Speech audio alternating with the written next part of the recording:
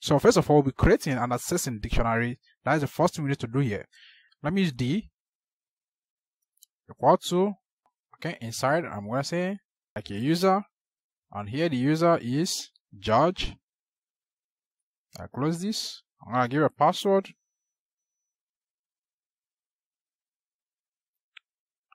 And the password, let me say the password is 12345. Okay, so I need to retrieve, I've created this dictionary here, and I want to get the value of the user. I can say D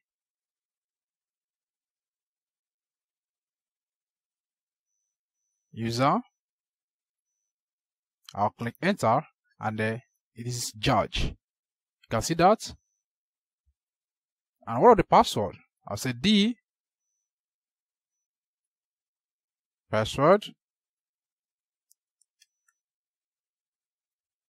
Can you see that? Do you know the reason why? Because I didn't put my quotation mark password 12345. Okay, so that is cool. We've created and we access our dictionary. So you can come and access George. Let's say someone might say D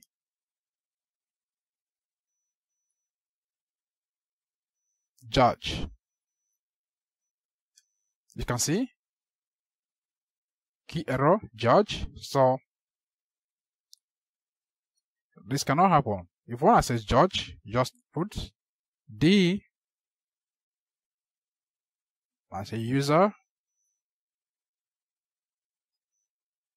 and this will provide George for you. Hope that is cool. So this is how you create and you access dictionaries in Python, and it's very cool. So you can try and play around with it. It's very easy to understand, and there's nothing much and hard in it. Okay, so thank you very much, and see you in the next tutorial. We did something very awesome again, very cool and very amazing.